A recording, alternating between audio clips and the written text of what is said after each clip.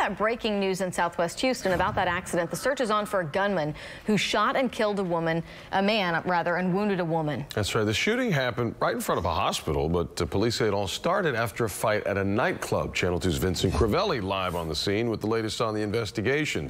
Vincent, good morning. Amy Owen, good morning. I have an update for you. I did speak with a relative of the victim, but first, check this out. You can see evidence markers dot the roadway, each marker a shell casing evidence in this murder investigation. A night at the club ends with gunshots and death right outside Southwest Memorial Hermann Hospital. Now with flashlights in hand, detectives search for clues to piece together what happened. Right now, this is what they know.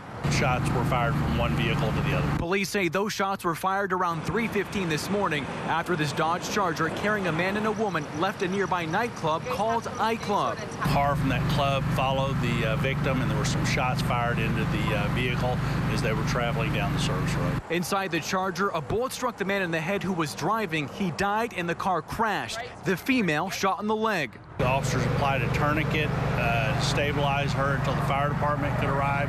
She's been transported to the hospital. She is expected to survive. At this time, there have been no arrests. However, police are narrowing their search for a suspect and hope nearby surveillance video will give them some clues. And the victim's stepmother is distraught and demanding justice. This is what she had to say. Kendrick didn't mess with anybody. He didn't do anything. He just lost his mom. His mom died less than a year ago. His dad died less than 4 years ago. Now he's dead.